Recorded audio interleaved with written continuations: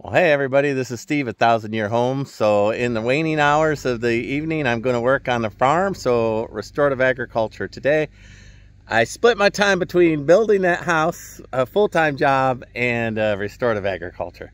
But behind me is a hazy sun, so I want to take advantage of it instead of like full heat and full sun, so let me do that. So what I'm going to do today is go up to the horse pasture, and I am going to cut these mow these Coreopsis out, as well as I believe that's Texas mint. I'm not quite sure what this is. The bees love it. I let it go, but now is the time for me to whack them both before they go to seed.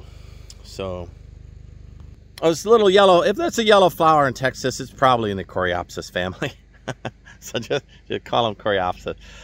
So let me show you here. Hey, you're way back there behind the sawmill and all that. See that field of yellow? Well, I would say they don't hurt anything. The cattle don't like to have the flowers jamming in their eyes when they're grazing, so they avoid that area, and then they overgraze areas where there is grass. See that? So what I need to do is get out in the hay pasture and knock it down. So I'm going to go ahead and do that. Let's see. Oh, I've been working on mowing for a couple of days, so I just have time for a little quick video. Hope to get some sunset videos and with the drone. So I need to put the string on the RYOBI. Let me go ahead and do that real quick. So RYOBI makes these pre-cut string trimmers and lines. So just buy these. Don't make your own. It's a lot of hard work. These go in a lot easier. If you do buy them, you need the .095, or else you just blow through it, and it's not worth the mowing. So, but I find the RYOBI lasts a long time. There might be something out there that lasts a little longer. So now this has been used for a while, so I hope you can notice when it runs out of string, sometimes you get lucky and the arrows line up just like that. So you see there's arrows here, arrows there. That means I could tuck that string right through there. I could feel a storm in the air. I'm really hoping that if I mow this, that I get the wind and the rain. poor field. I try not to mow. Right now there's a heat dome over Texas, actually over Mexico, and it's bottled up the heat here in Texas too as well.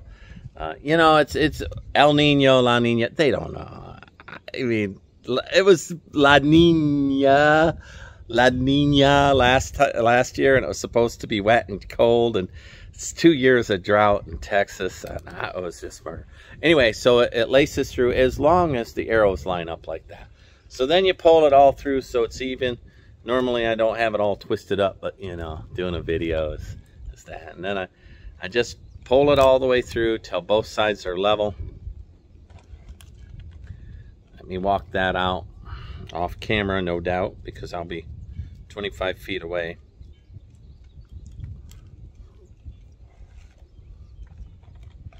I've seen some of these where they automatically spin in. I read instructions, I just don't. I read instructions, I just don't read them well enough. And I only read them if I get stuck, if that makes sense.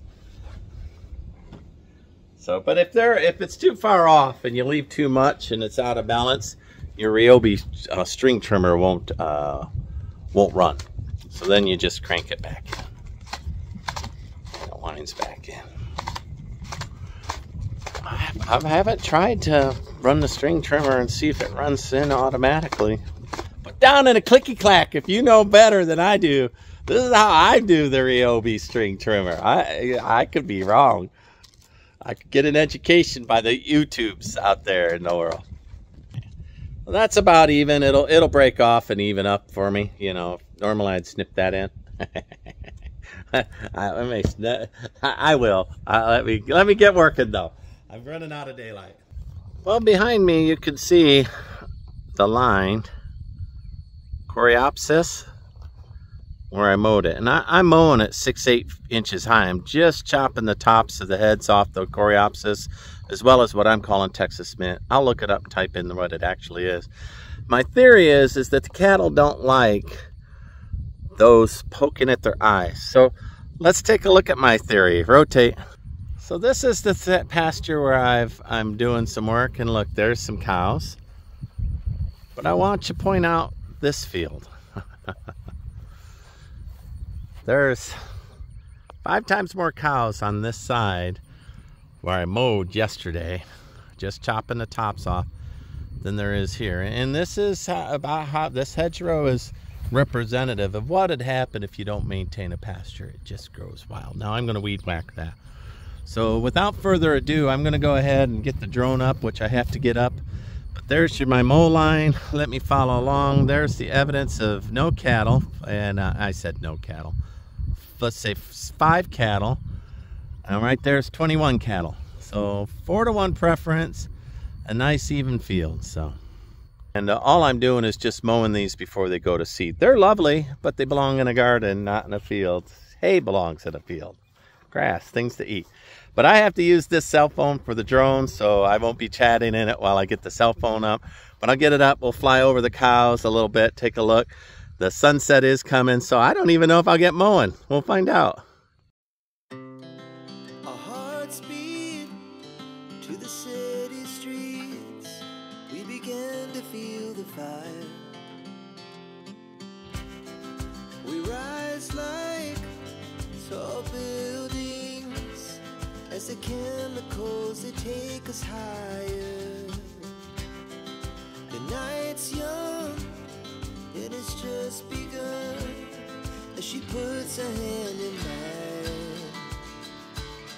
We wanna chase the night, wanna dance to the light, pull the stars from the sky, just 2 hearts running wild. Never sleep, never stop, as we shout from the top. We're gonna be 2 hearts running wild.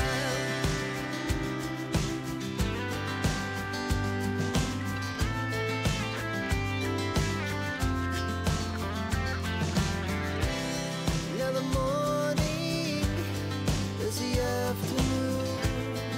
We lay awake in bed. It laughs so loud as the hours pass.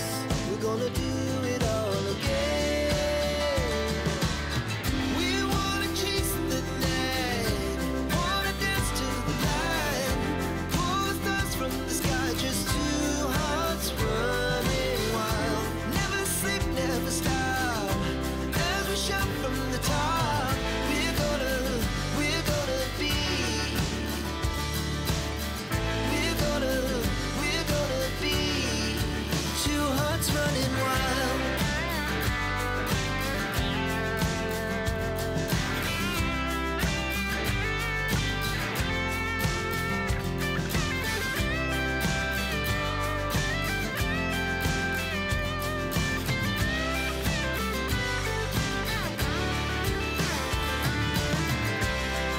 The moonlights.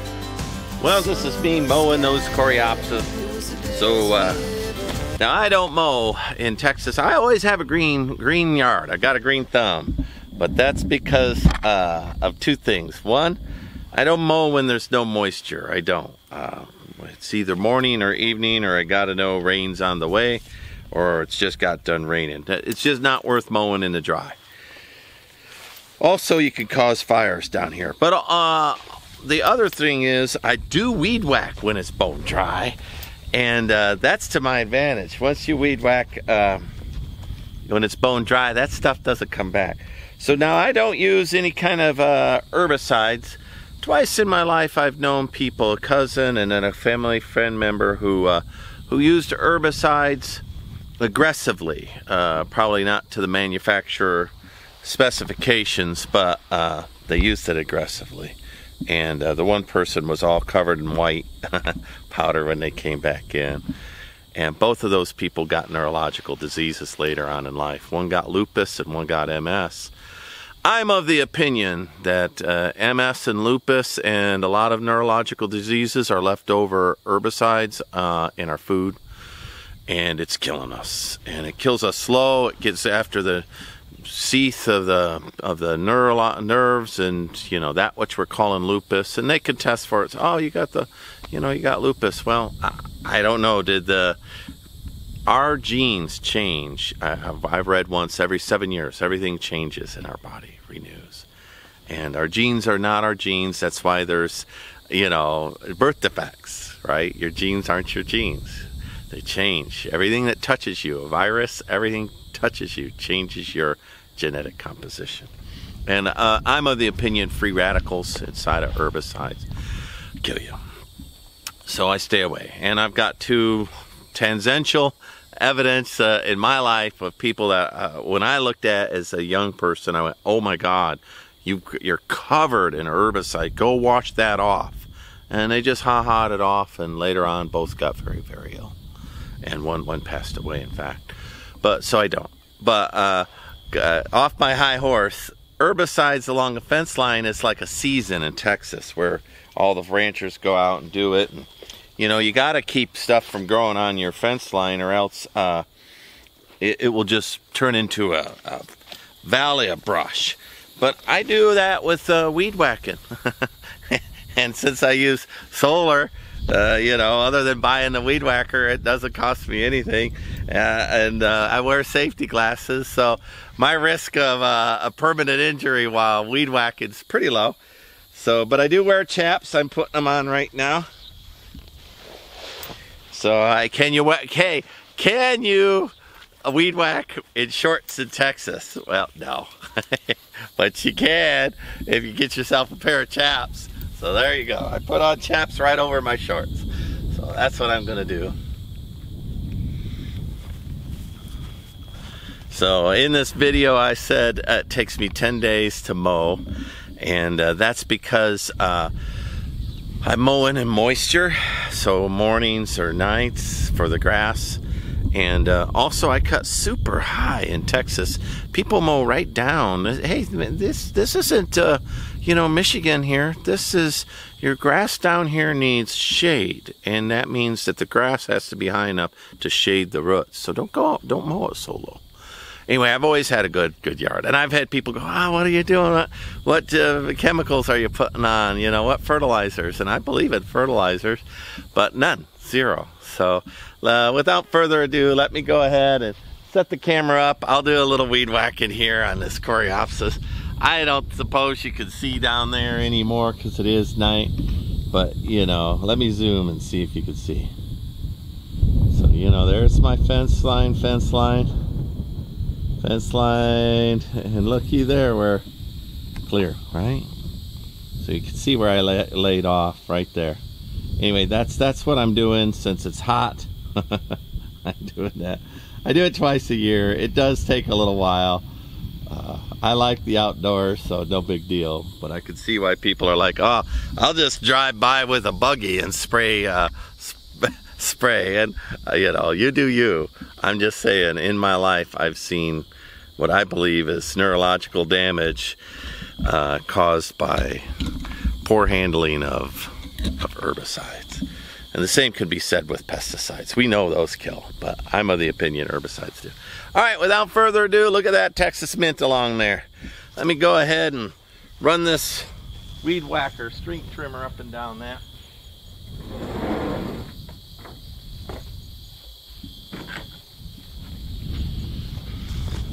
I seem to get about 2 football fields per charge, and then it gives up. I get string with this RYOBI, the way it builds, I get maybe 2 football fields. It runs out about the same time. Let me whack this.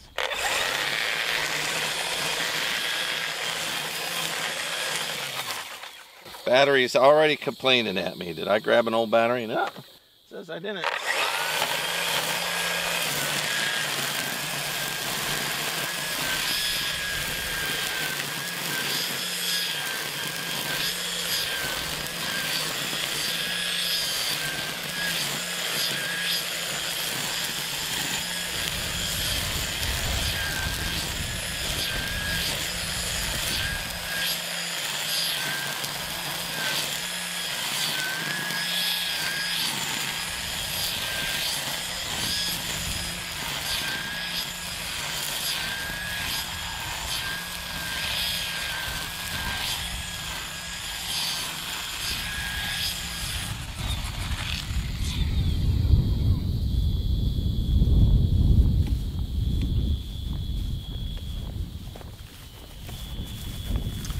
All right, so you see that didn't take very long, you know, just a couple of seconds.